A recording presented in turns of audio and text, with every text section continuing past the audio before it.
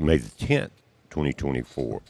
Guys, you're looking at current images of our sun, and we've had another very strong X flare right there. Same sunspot, 3664. This one was stronger than the last several that we've had. I think it was a 3.4. We'll take a look at it. Now, they have not put this on the tracker, and the timing of the tracking has not changed as far as the impact of the 3 CMEs that we saw coming. Again, this one has not been tracked.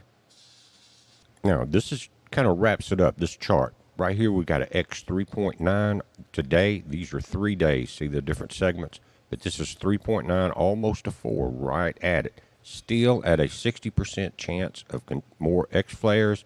Here are the 4 and 48 hours. Again, the last one was just 3.9. Now, this is a picture of the halo, the very large one, guys, that's black that we've got coming in. Here's the sunspot, and here's a 3-day chart starting today of our KP index, 1 through 9. And when you get into purple and red, you're getting serious here, and this is for tomorrow. But remember, May 11th is universal time. This thing is going to hit us about 5 p.m. this afternoon on the East Coast, and you can go from there, 6 p.m. Central Time. But look at the size of this thing. And G4 storm predicted. That magnetic storm is the strongest in 20 years. That encompasses 2 solar cycles. Think about that. It says the largest solar flare yet produced by AR 3664 was just observed at 6:54 UTC time. The X 3.9 blast is associated with a Type 2 radio emission with an estimated velocity of 1,248 kilometers per second. That's incredibly fast, guys. 900 kilometers per second is 2 million miles an hour. Along with a 10-centimeter radio burst, 10 flares, what they call it, measuring 900 SFU and lasting 16 minutes. A coronal mass ejection is now becoming visible, and it appears the main bulk is headed to the west, but there will likely still be an Earth-directed component. Now, what they're saying is the Earth is kind of right in here on the sun, below the equator and centered as far as these satellites in our perspective is, and it's slightly to the right, and that's what they're saying. They are expecting the main section of this blast to blow to the right of our planet. Now, one of the links on our website at bpearthwatch.com is spaceweather.com. Just scroll down the left side of all the different links that are there, and it's going to give you a good bit of information. What we'll be watching today is the Discover satellite.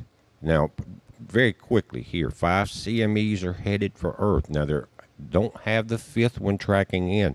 That 5th one, guys, could be from that X 3.9, almost an X4. Here, you're seeing Venus and Mercury approaching, and as we watch all of these halo CMEs. But back up at the top now, click on Discover right there.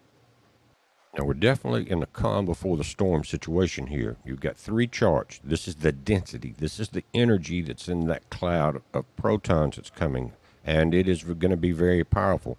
Notice how low it is right now. It's like a vacuum before it gets here. We are like 2, if you notice at the top number up there, 291, dropping down here, 168, and the chart on the CME tracker goes up to 100. And it doesn't usually do that. They kind of scale it to what they're expecting coming in. Also, solar wind speed, 433.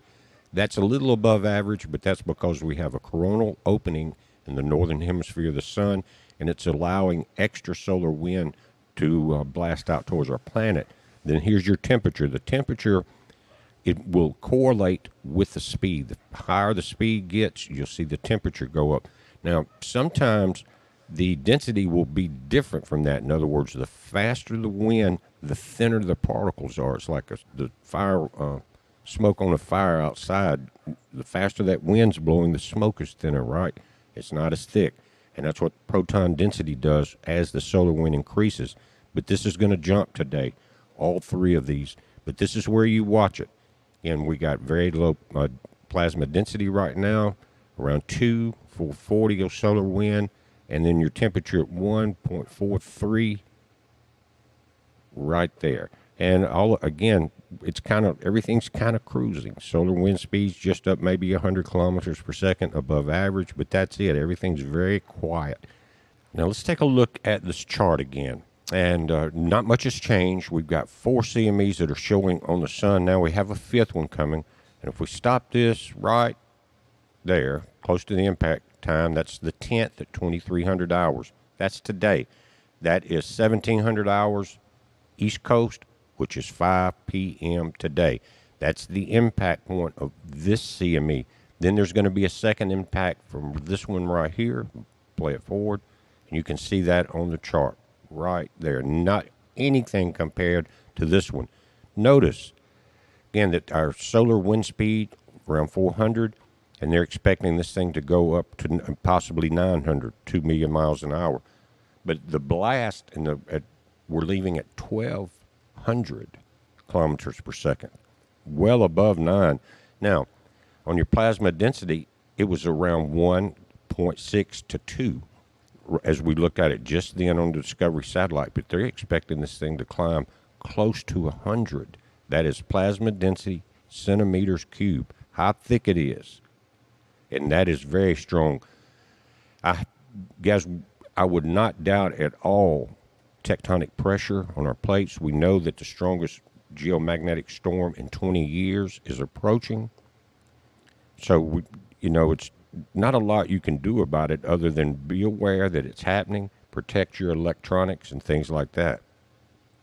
But, guys, I will update this afternoon, especially when we see the Discover satellite start picking up that increased solar wind speed. That's going to be important because that's going to indicate just maybe minutes before the strike because it's moving so fast. A normal speed, early warning from the Discover satellite is 30 to 45 minutes. You can cut that down a little bit, again, because of the increased speed. Guys, I'm watching this throughout the day. You watch it. It's a heads up. Be safe.